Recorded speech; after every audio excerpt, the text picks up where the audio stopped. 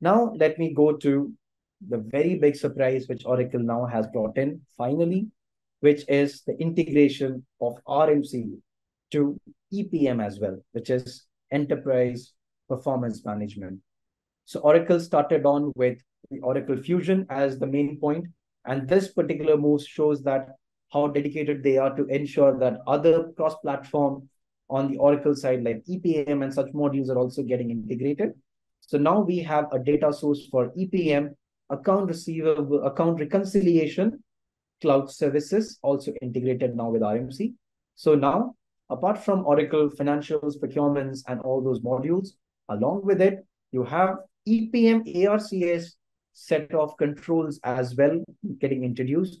So with EPM-ARCS, which is the account reconciliation cloud services, you can perform segregation of duties across EPM and cloud, and also check for any sensitive accesses within EPM's ARCS module. So now, with this new set of update, EPM also now gets the due attention from Oracle Risk Management Cloud, because most of the customers have been complaining for quite some time that they do have EPM. So why is that getting excluded? But now with such new entries coming on to securing your accounts reconciliation, now we have data sources which takes care of that as well. But to deploy that, or to make sure that you start utilizing the EPM ARCS data source, there are a few steps or setups which you need to perform with respect to synchronizing the data from the EPM side. You must have been already doing the synchronization for your Fusion to run the various Oracle Risk Management Cloud controls. A similar kind of seamless integration or synchronization now needs to be done to EPM as well, to extract the role responsibility information from EPM, bring that into Risk Management Cloud for processing.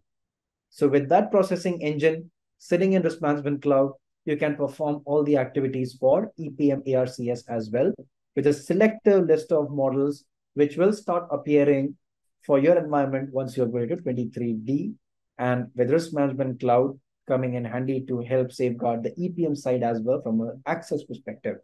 So just the one prerequisite here is that when you want to sync the data source or to import the data source for EPM, the role which you are using needs to contain the two new privileges, which is to manage the additional data source, which is nothing but the ARCS data source.